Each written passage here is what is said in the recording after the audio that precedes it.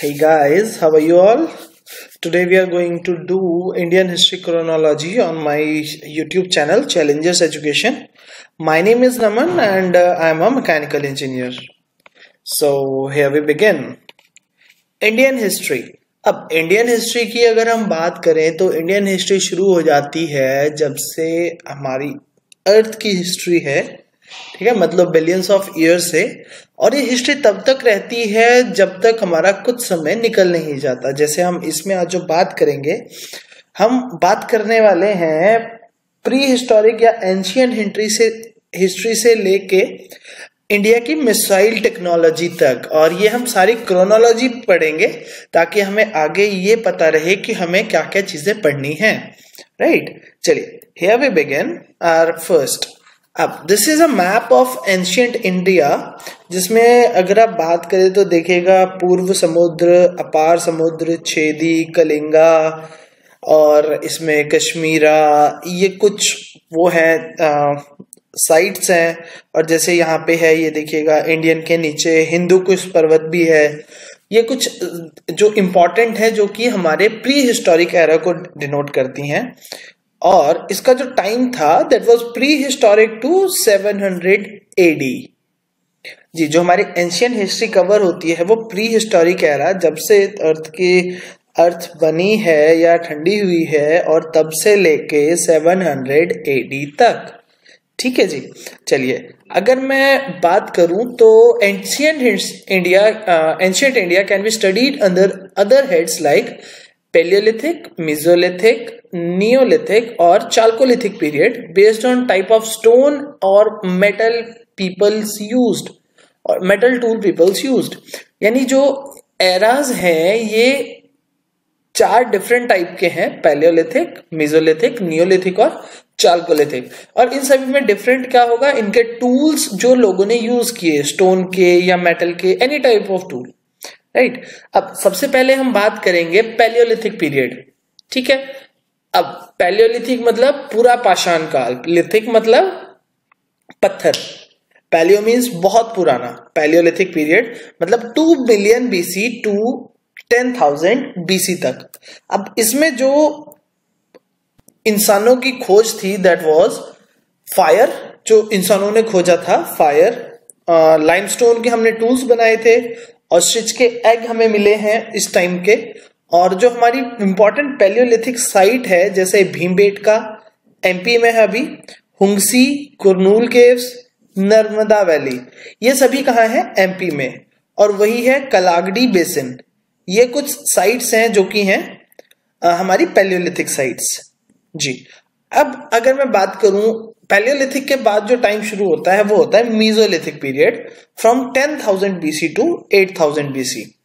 अब इसमें देखिएगा जो भी ये जो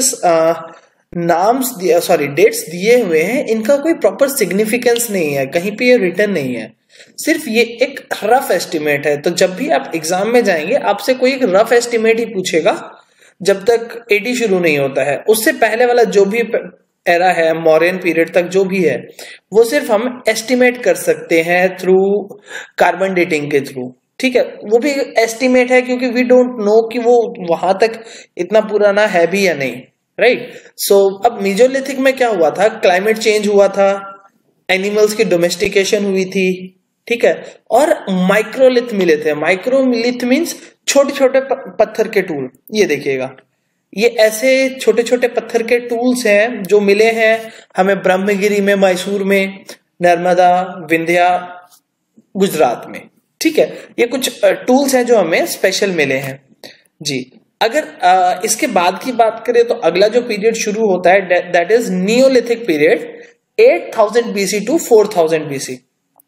अब नियोलिथिक पीरियड में हम ह्यूमंस की जो अचीवमेंट्स थी वो थी, हमने एग्रीकल्चर स्टार्ट कर लिया था, व्हील हमने डिस्कवर कर लिया था, और एक पुराना जो गांव है वो है इनाम गांव, ये बहुत पुराना विलेज है।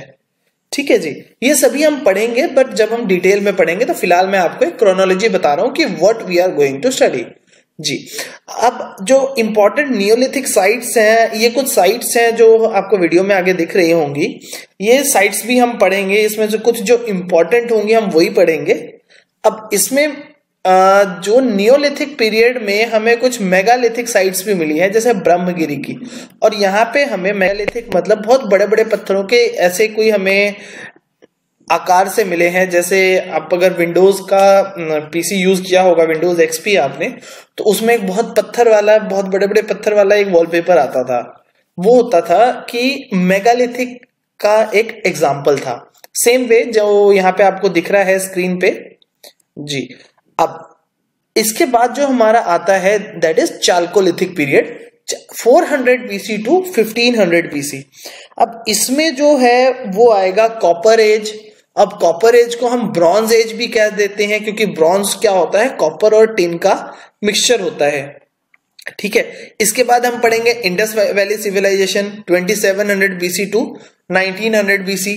और इसके बाद हम और चीज पढ़ेंगे, जैसे यहाँ पे ब्रह्मगिरी में, नवादा टोली में, महिषादल में वेस्ट बंगाल और चिरांद में क्या क्या कल्चर इनके थे, जो हम वो इन कल्चर्स के बारे में भी पढ़ेंगे, थोड़ा थोड़ा पढ़ेंगे। We will cover all those topics जी। इसके बाद चाल्कोलिथिक पीरियड के बाद आता है आयरन एज।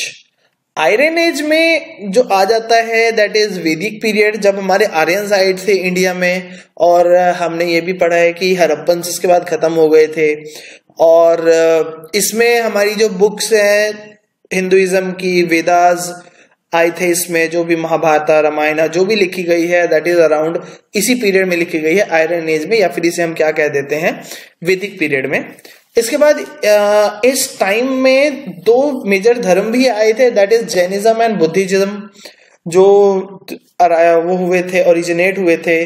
सेम वे इस टाइम पे ही महाजनपद भी थे, जिसमें कि जो कि एक मेजर सिविलाइजेशन थी। 16 महाजनपद थे जी।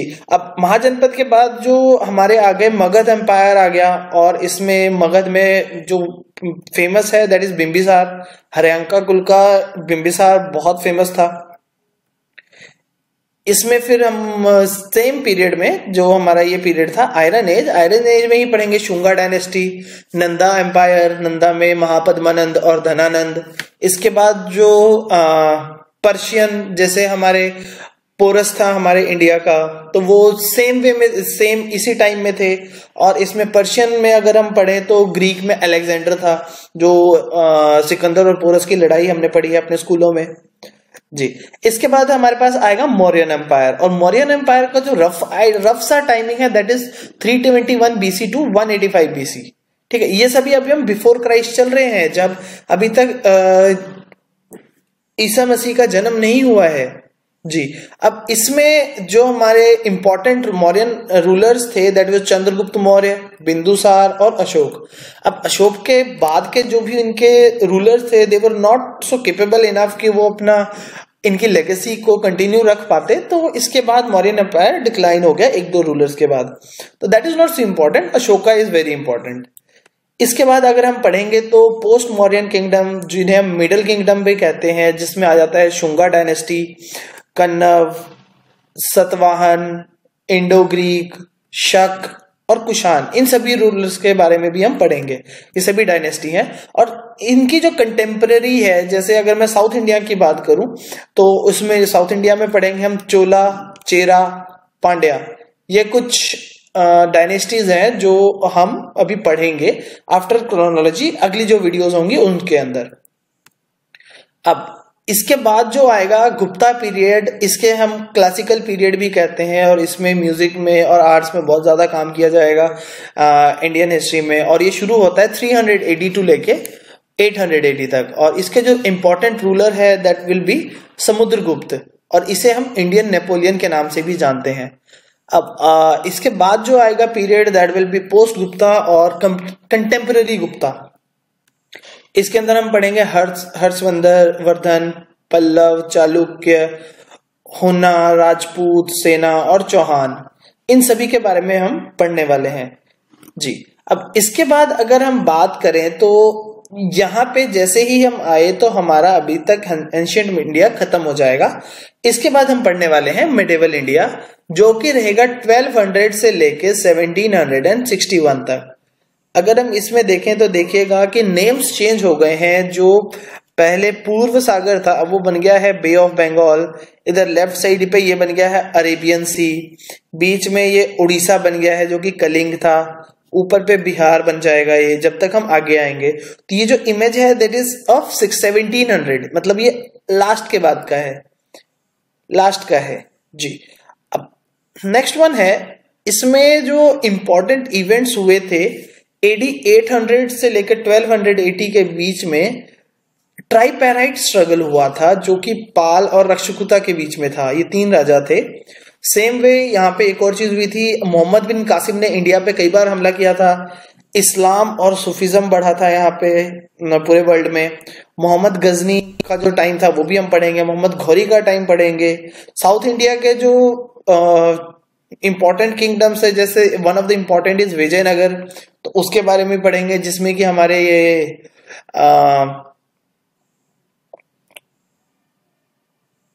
अपने जो है रामाकृष्णा जी, जिन्हें हम कहते हैं तेनाली रामा, विजयनगर एम्पायर में ही थे वो। तो हम ये सभी चीजें पढ़ने वाले हैं। इसके बाद जो हम पढ़ेंगे दैट विल बी दिल्ली सल्तनत। और दिल्ली सल्तनत में हम जो पढ़ने वाले हैं that will be slave dynasty, Khilji, Tughlaq, Syed और लोधी डायनेस्टी। ये सभी डायनेस्टीज हम पढ़ेंगे। अब ये जब सभी डायनेस्टीज हो जाएंगे 1526 तक, उसके बाद होगा मुगल्स का राइज। अब इसमें मुगल्स में 2 पार्ट होने वाले हैं हमारे पास, great Mughal and later Mughals. अब मुगल किंगडम जो है, ग्रेट मुगल और लेटर मुगल, ये वो है जो कि ऐसे मुगल जो कि अच्छे शासक थे, जैसे बाबर, हुमायूं, अकबर, शाहजहां और उसके जहांगीर, फिर शाहजहां, फिर औरंगजेब। ये कुछ रूलर्स थे जो कि 1526 से लेके 1707 तक ये अच्छे शासक थे। इसके बाद जैसे ही ब्रिटिश आए तो बाद वाले जो रूलर्स थे वो अपने आप आपस में लड़ने लगे और दे बिकेम वीक रूलर्स, जो वो अपना मतलब लेगेसी नहीं संभाल पाए मुगल्स की। और नीचे सिखों ने उन्हें तंग किया, फिर नीचे मराठों ने तंग किया, इधर डोगराज ने तंग किया। इन सभी रूलर्स ने बहुत अलग अलग इन्हें मतलब बढ़ने नहीं दिया मुगल्स को दोबारा, और ये फिर डिक्लाइन करते गए। तो जो भी 1707 से 1857 तक का पीरियड रहेगा, यानी 150 सालों का, they will be letter Mughals. अब इस सेम टाइम जो भी इंडिया में और जो रूलर्स रहेंगे that will Maratha and Sikh थे पंजाब में फेमस और पंजाब में एक्टिव थे, जिसमें महाराजा रंजीत सिंह हो गए, और नीचे मराठास थे जिसमें वीर शिवाजी वगैरह हो जाएंगे। इसके बाद जैसे ही हमारा 1857 खत्म होता है यहाँ पे शिवाजी और ये ब्रिटिश रूलर के साथ, उसके बाद हमारा मॉडर्न इंडिया शुरू हो जाता है। और इसका जो मेन पार्ट है हम ये पढ़ने वाले हैं आगे इंडियन पॉलिटी में। वैसे आती ये भी हिस्ट्री में है but this is part of Indian polity, जिसमें कि हम पढ़ने वाले हैं फर्स्ट वॉर ऑफ इंडिपेंडेंस 1857, इसके बाद इंडियन नेशनल कांग्रेस की फाउंडेशन 1885, मुस्लिम लीग की foundation 1906, non cooperation movement 1920, civil disobedience movement 1930, quit India movement 1942, Indian partition 1947, constitutional development 1946 to 1950, economic development of India, Wars, India पाक वॉर्स और पाकिस्तान जिसमें बांग्लादेश क्रिएट हुआ था, Indo Sino India war, new economic policy of 1991 जब पूरे world में recession था, इसके बाद nuclear space and defence development. ये सभी हम पढ़ने वाले हैं इन इंडियन पॉलिटी, दो this is part of Indian history only. सो अगर आपको आज का ये वीडियो अच्छा लगा और आप आगे भी हमसे कनेक्ट रहना चाहते हैं तो डू सब्सक्राइब टू अस। आप राइट मोस्ट कॉर्नर में आपको सब्सक्राइब का लिंक दे दिया जाएगा। I would request you to please like and comment on my video. Thank you so much for watching this.